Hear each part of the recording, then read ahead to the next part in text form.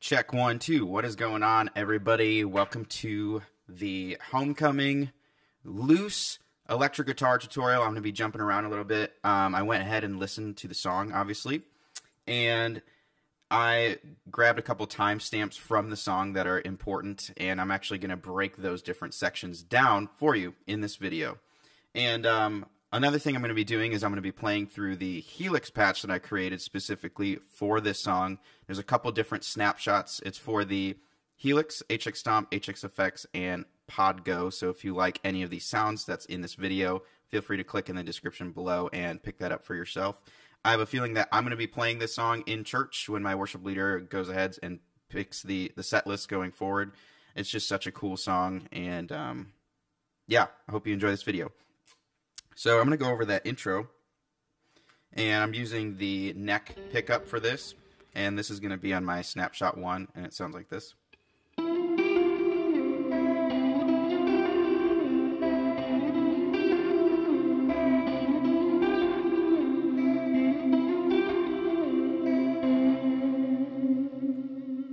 So I watched back on the music video, and it looks like this is how he is doing it. So it's going to be a hammer-on with your middle finger from the 9th fret G string to the 10th fret. And then you're going to pluck on the B string with your finger. And I'm actually using my fingers on this instead of a pick, just so it's a little warmer and not so much... It kind of feels like the actual pluck is buried a little bit in the mix versus... It's kind of like a little bit warmer, especially during that intro part. And then it's going to be a slide. So you're going to go, before that, it's going to be 9, 10, B string on the 8th fret. And that's going to be a pull off from the G string, 10th fret to the 9th fret. And then it's going to be a slide with your middle finger down to the 5th fret G string, and then a pluck on your open E string.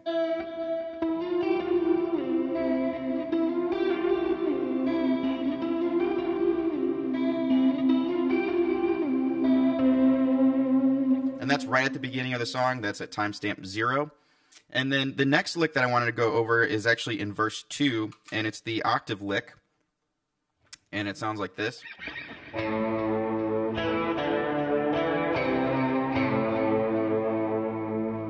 And then it continues with the progression, but that's a pretty cool part. So I'm on my snapshot 2, and it changes up the octaves a little bit, so I've got a higher octave and a lower octave. So it's going to be your open A string. We're in the key of C, by the way. So that would be your 6, and then middle finger on the D string, 2nd fret. So it's going to be 2nd fret D string, open, 2nd fret again, and then ring finger on the 3rd fret A string, and that's just kind of a mini arpeggio of the C chord. And then you're going to finish that off with your A string.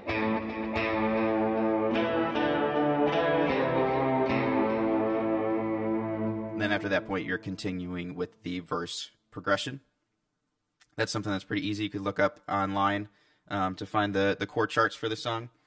And so then the really cool part is during the chorus, when it's full band, really big, it's actually incorporating the slide. And so I'm going to be going over some slide technique if you're unfamiliar and you're just kind of starting out.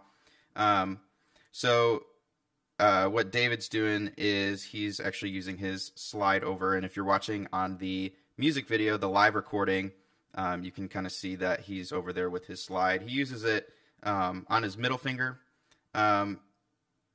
It really doesn't matter what fingers you use it on. I feel like I have a little bit more control when I use it on my ring finger for some reason. And then what he's doing is he basically keeps the slide on there, and then when he drops out for after the big chorus, he can come back and like actually still fret some chords and play some clean stuff. But I'm going to play you that chorus part.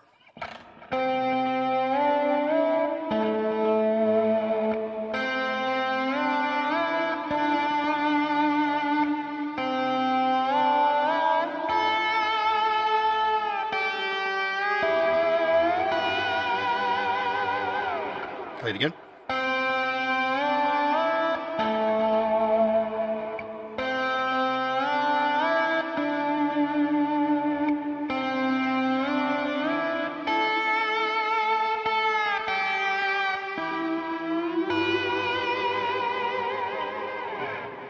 Then you're out of the chorus. So one thing that you want to keep in mind if you're unfamiliar with playing slide is you want to play right on top of the metal part of the fret. When I first started playing, I wanted to play the note in between like you would normally if you would fret it with your finger. But it's actually flat when you do that. So you want to get right on top of that.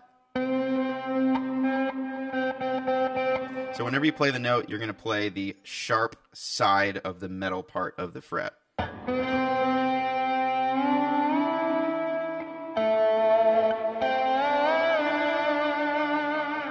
And then it's going to take a little bit of practice getting on pitch with that, just because there are no frets anymore that you have a reference to. It's really just all free and flowy, which gives it that really cool sound. So it's really all just muscle memory and hand-eye coordination to really get that pitch. And the cool thing is you can like really ramp it up slowly. You could go fast. Just make sure your start and your end points are good. Otherwise, it's going to sound really bad, especially with a bunch of delay and a bunch of reverb on it. So I'm just going to play that part with the notes before I break it down with the slide.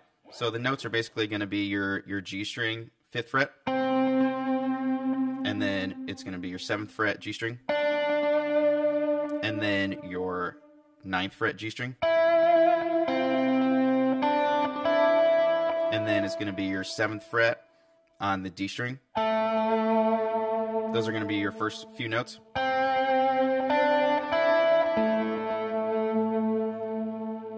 And then it's going to be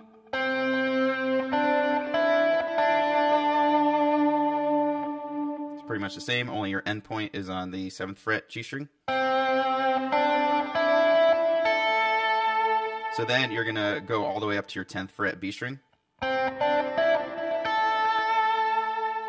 And then from your 10th fret B string down to the 8th fret B string.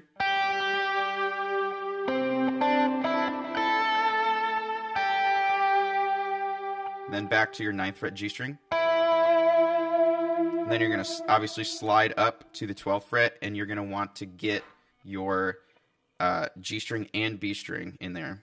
So it goes. So you're going to be barring that with your slide. So I'm going to play it again. Whoops.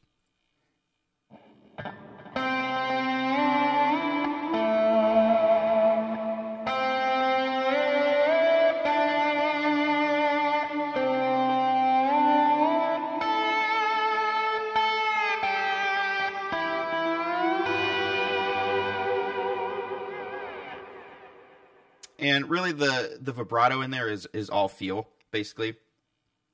So you're just going to have to play around to figure out what is most comfortable for you. And then the last thing I want to go over about slide guitar, you might have noticed that I wasn't using my pick.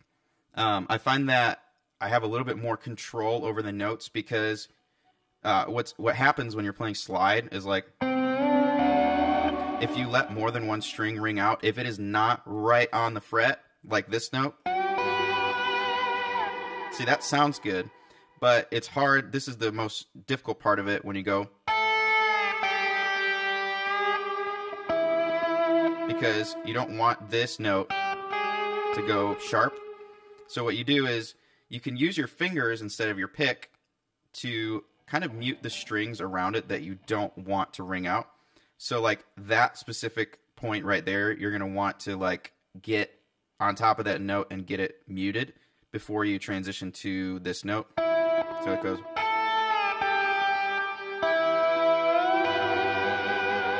Because you don't want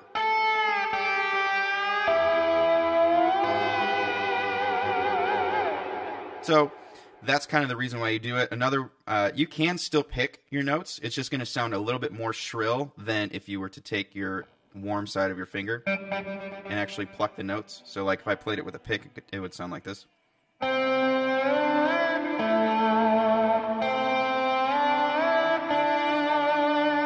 verses.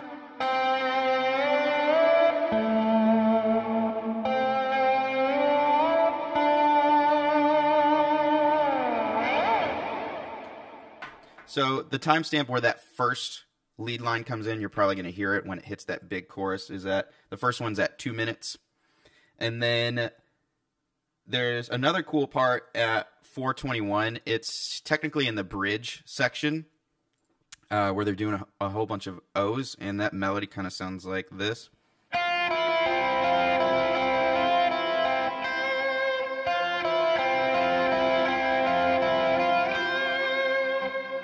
So I wasn't necessarily hearing it being done with the slide in the live version, but you can either play it that way, like,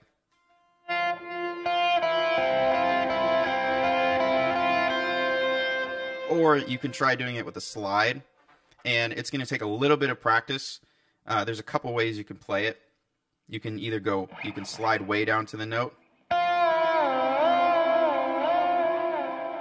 and then I think that's more fun if you can nail it.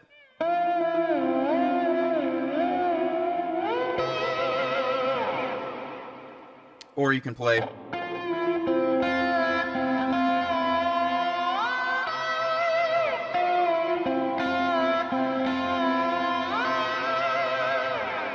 I'm going to break those notes down for you.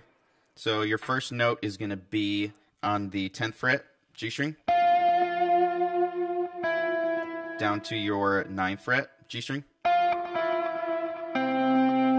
your 5th fret G string,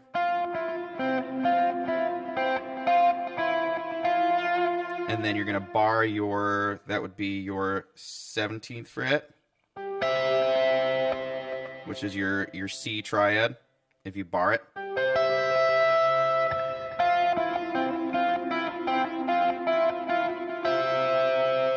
Or you could play it this way, still on the 10th fret G string, but your C note is actually on the 10th fret D string.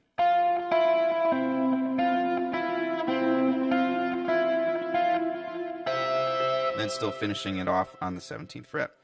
Yeah, it's just going to take a little bit of practice to get the pitch right, because the notes are pretty quick. But I think it's going to be more fun in the end to play it that way.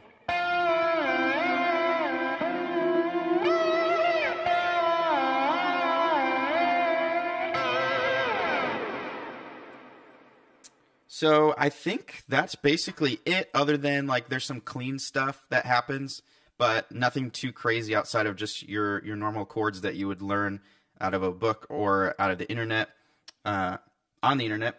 But yeah, feel free to, if you like this video, to click the like button down below. And if you are just coming in, and I'm playing through my Line 6 Helix patch that I created, with snapshots and everything to help get you through every part of the song. Like I was doing that slide part, there's a little bit more compression that I have on there just to make the notes ring out a little bit more, especially because I'm using a single coil, but you might want to pull some of that back if you're using a humbucker. You've got a little bit more output. So if you like the patch, feel free to click down below. It's for the HX Stomp, HX Effects, Pod Go, and HX Stomp Helix. Did I say 4 of them down there? So yeah, we'll see you guys in the next video. Hope you liked it.